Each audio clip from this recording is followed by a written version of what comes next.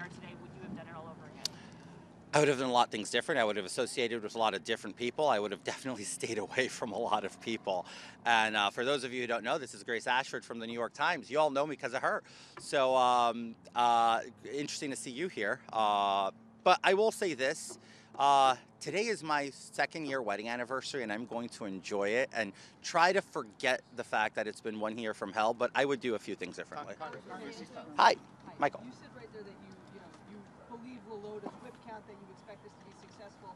Can you reflect on and describe your 11-month tenure in Congress? Yeah, sure. I mean, look, I'm proud of my voting record. I am proud of the work I got to do.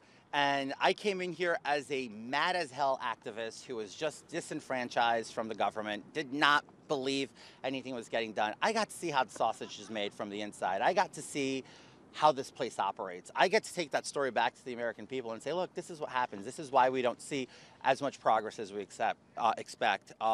But I can say that I leave here no regrets as far as my voting goes, no regrets as far as my advocacy for bills go. Every single issue from healthcare that I've taken up with insulin or with gay rights abroad or with foreign aid, I really stand firm that I'm proud of the work I've put forward. I wish I could do more. If this is it, this is it. But if it's not, I'll continue to do as much more as I can. Shantae.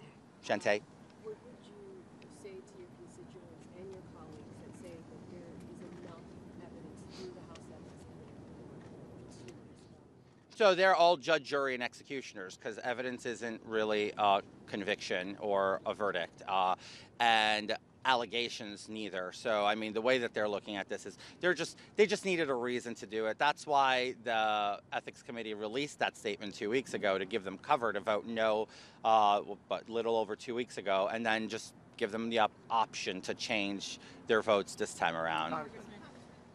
First time I give you a question. I'm sorry, can you repeat that? No, nothing, absolutely nothing. These are 6 years old. I'm sorry? Go on the website. These are 6 years old.